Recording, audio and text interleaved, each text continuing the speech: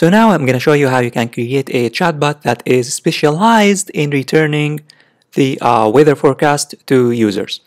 So what I'm going to do is that, first of all, I'm going to be using here an API that returns weather conditions, weather forecast, and this service is called openweather.org, and you can register here for free. It's for free for the basic plan, and you don't have to get business plan unless you intend to create a commercial application. But you can use the free plan, which is gonna let you make 1 million calls per month. And all you need to do is that you need to register, and once you register, you need to confirm your the email that will be sent to your inbox, and then click here on My API Keys, and then you will be able to copy your API key and use it in order to make calls and get weather forecast. And of course, you can click here on Generate to generate a new key. And by the way, the key will be activated within 10 minutes of registration. So you need to wait almost 10 minutes or more in order for this key to be activated and in order to be able to use this key. So how can you make calls? Well, first of all, you need to click here on Get Started, and then you need to click on Current Weather for any geolocation, and then here it's gonna tell you how you can. It's gonna walk you through on how to get weather condition in a specific city. And by the way, it's super simple. All you need to do is that you need to copy this. You need to copy this URL and then head on over to your browser and create or open up a new tab, and then you need to paste that URL. And then what you need to change is that you need here to pass your API key, which is the key here. Let me show you that here, which is your API key. You need to copy it from here and then paste it here, and then here the the query is equal to, and then something. You need here to pass the name of the city. So here I'm passing here San Diego. You can of course pass whatever city you want. For example, here let me say New York, and then hit enter, and as you can see, it's going to return weather forecast in New York City.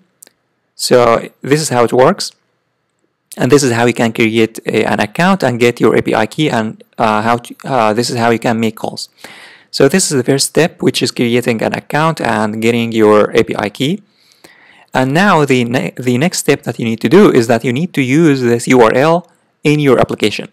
But how are you going to do that? Let me show you how you can do that. Well, first of all, in your index.py, we need to import a module called requests.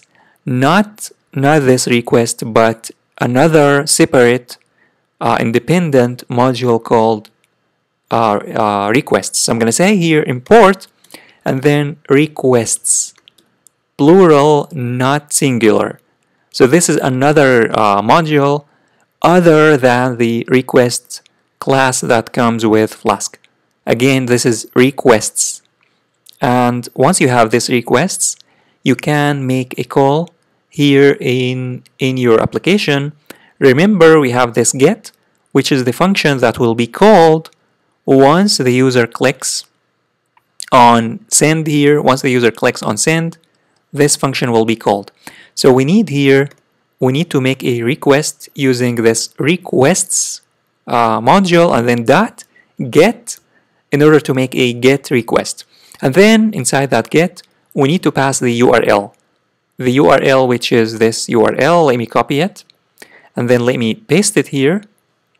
And now we will be able to make a call, and then we can store the result in a variable called raw data, because this is going to return, this call is going to return, it's going to return this JSON. Let me show you that.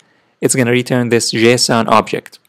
And by the way, this JSON object contains the coordinates of the location you are searching for. It's this weather condition. And then we have the weather, which contains the description, the main, and the description here it says overcast clouds. And also we have the temperature, and here feels like, also the temperature. And then we have the temperature, the minimum and the maximum, and the pressure, the humidity.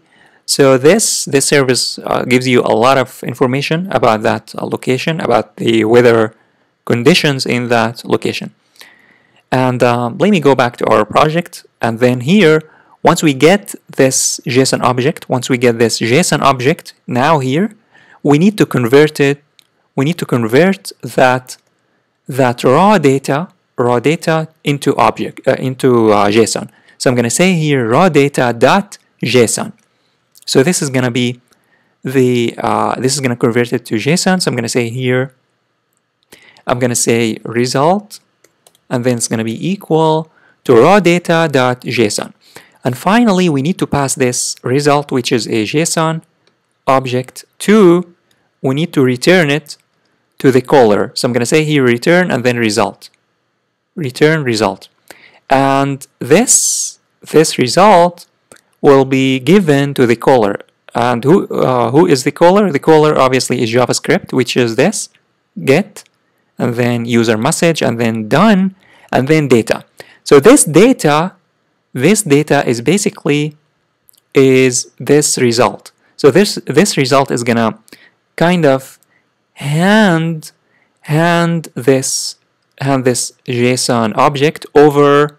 It's gonna hand this JSON object over to JavaScript, specifically to this variable called data, and then it's gonna display it here. Let me show you now what's gonna happen if we type anything here. If we type anything, let me first refresh. And let me here type anything, it doesn't matter. And then if you click on send, what's gonna happen is that it's gonna return object. As you can see, it returned the object, which is the JSON object, which is this. But of course, we don't want to display here object.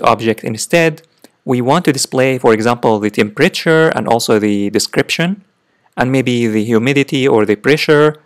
And it's up to you. I'm going to leave it up to you which keys, which information you want to display to or give the user. So what I'm going to do is that here in the index.html, we have the data, and we can here say data dot, and then access whichever key we need to display. So for example, if you want to display the description, you can simply say weather. First you need the weather, and then since this is an array, I'm going to say weather, and then the first element, which is an object, and then inside that first element we want to access the description. So you can here say data and then dot weather. And then, since this is an array, I'm going to say here, I'm going to say weather 0 because we want to access the first element and the only element, and then dot, and then description because I want to get the description. Now, if you save and if you refresh and make another call here, let me click on send. It's going to here say overcast clouds, and in the API it says here overcast clouds, so it worked. And maybe you want to get the temperature as well and display the temperature. You can even here say, even say here plus and then data dot, and then we want to access obviously the temperature. So the temperature lies in a key called inside the key called main. So first we need to say here main and then temperature, temp. So main and then temp. So in our application, I'm going to say here main and then dot temp. First, we need to access the main.temp. And I'm going to also add here plus and then some space, just space. And I'm going to say here, let me here say temperature so that the user knows that this is the temperature.